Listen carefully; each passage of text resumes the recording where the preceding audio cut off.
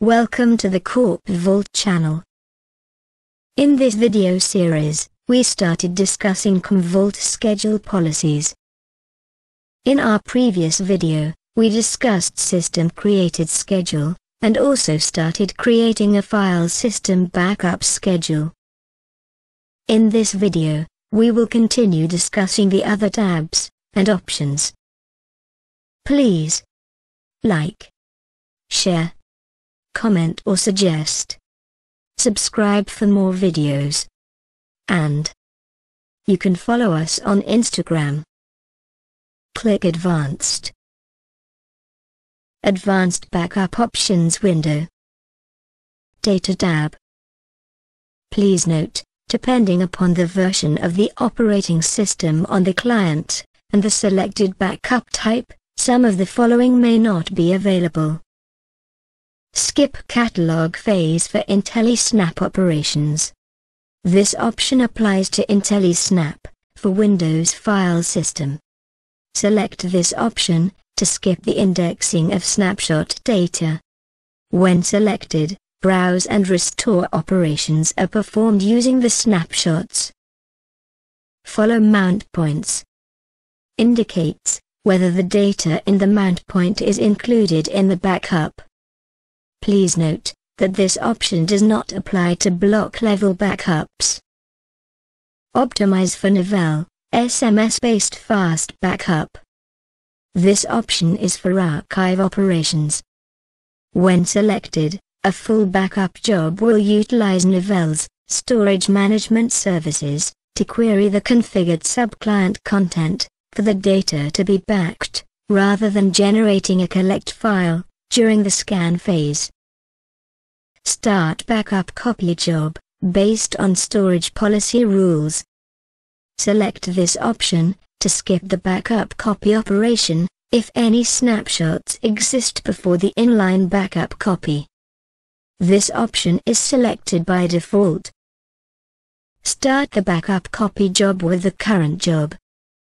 Select this option to ignore previous snapshot jobs, which are to be copied, and run the backup for the current snapshot job. Create backup copy immediately. As the note says, the creation of a backup copy depends on the storage policy, snapshot configuration. Select this option to create an inline backup copy, to start the movement of the snapshot to media, immediately after the completion of the IntelliSnap backup job. Enable granular recovery. Select this option to enable granular recovery for backup copy. This option is deprecated for virtual server agent backups. Startup tab. Use default priority. The default job priority is 166. Use the change priority option to modify the priority of a job between 0, which is the highest priority, and 999, being the lowest priority. Startup in suspended state starts the job in a suspended state. This job cannot run until the job is manually resumed in the job controller. Job stagger time.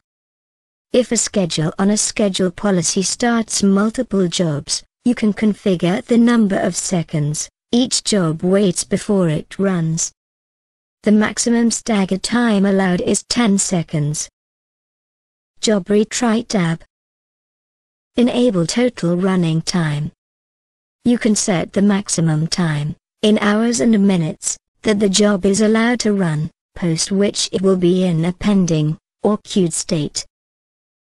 You can kill the job by enabling the option, Kill running job when the total running time expires.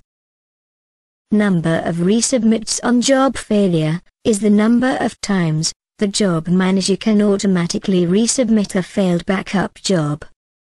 When the job fails, the job manager resubmits the job, with a new job ID. When the resubmit attempts exceed the specified number, and if the job still fails, the job manager will stop resubmitting the job automatically. Enable number of retries. If for some reason, the job goes pending, then you can set the number of retries, post which the job will be marked as failed. Media tab. Start New Media option starts the backup or archive operation on a new media. If the option is not selected, the operation automatically uses the current active media, or volume. Mark media full on success, marks media full 2 minutes after the completion of the backup, or archive operation. If any jobs are initiated within the 2 minutes, they are allowed to write to the media. If the job was associated with the prior media, new media such as a new tape, will be used for subsequent jobs. Allow other schedules to use media set, is selected by default. This option allows jobs that are part of a schedule policy or schedule, using a specific storage policy to start a new media, and also prevent other jobs from writing to the set of media. It is available only when the Start New Media and Mark Media Full options are enabled. Wait for inline backup resources. If you are performing a backup or archive operation on a subclient with a storage policy that has the inline copy option enabled, then this option specifies that the operation should wait until resources are available for both the backup or archive operation and the inline copy. This option is applicable only if an inline copy is created on the storage policy that is being used for this backup operation. If not selected, the backup will create the primary copy, even if there are not enough resources to create the inline copy. Reserve resources before scan. Normally, media is reserved for a job before the operation phase, like backup or archive, but this option will reserve the media before the scan phase. This reserves the media earlier because the scan phase precedes the operation phase. Skip metafile creation. If selected, a metafile of the data on the specified volume will not be created as part of the backup, saving some time. The data can only be restored using volume level restore, as the metafile is required for file level restore. If the option is not enabled, a metafile will be created, and the data can be restored using either file level restore or volume level restore. Release resources during metadata collection. For a VM client computer, metadata is needed for file level recovery. Metadata collection might take a while to complete, so enable this option to release the media resources during the collect operation. You can override job retention from here. Storage policy default is the default option to apply the retention rules of the associated storage policy. Infinite is to retain this job indefinitely. Number of days is to prune the jobs after the number of days specified. You can enforce the retention applicable on jobs that are on either primary, all copies, or select copies. Data Path tab. Use Media Agent. From here you can select the name of any other media agent that will be used to perform the backup operation. The other media agent should be part of data paths on the storage policy. Use Library if you wish to back up to a specific library. Select the name of the library from the list that will be used to perform the backup operation. Use Drive Pool if you wish to back up using a specific drive pool.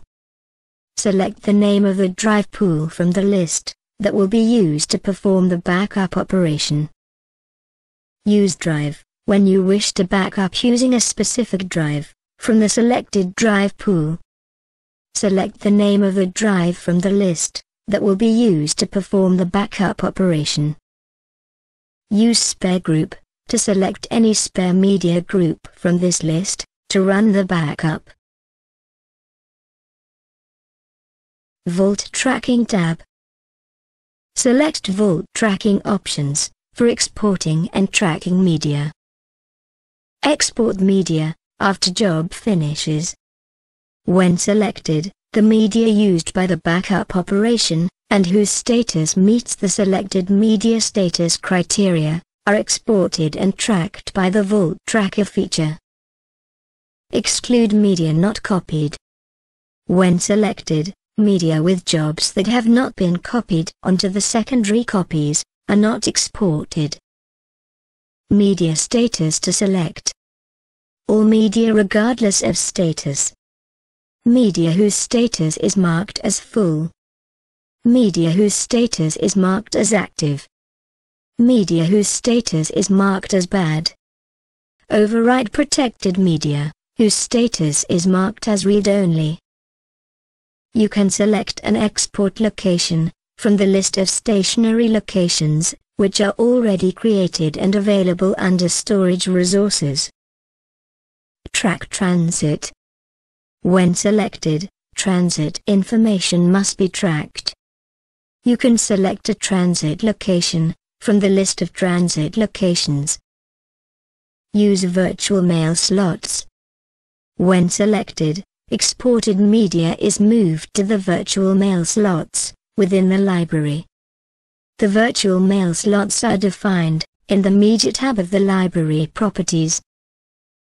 Filter media by retention specifies that media are exported based on whether the media have extended retention jobs or not. The retention specified at the storage policy copy level are honored. The retention specified at the job level by the user, that is manual retention, are not honored. Media with extended retention jobs specifies the media with at least one extended retention job are exported. Media with no extended retention jobs specifies the media with no extended retention jobs are exported. As the content to cover is large, we will be splitting the video into 2 parts. We will end this video here.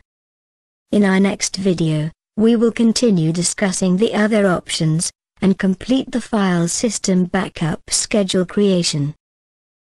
Please, hit the like button, if you like this video, and subscribe to our channel, if not already done so. Thank you.